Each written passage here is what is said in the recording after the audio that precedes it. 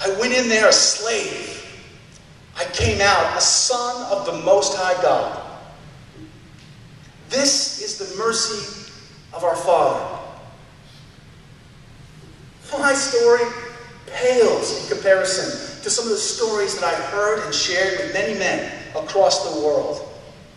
And that is my singular grace to be the donkey upon which Jesus rides, to share this struggle, because all of you here struggle with temptation.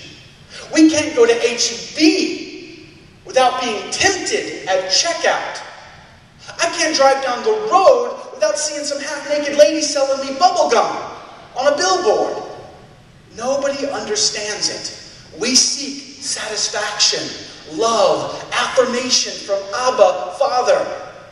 And because of our distorted inheritance from our fathers, we get sucked down in this vortex of debauchery and base graphic images. A complete inverse of the truth. We seek satisfaction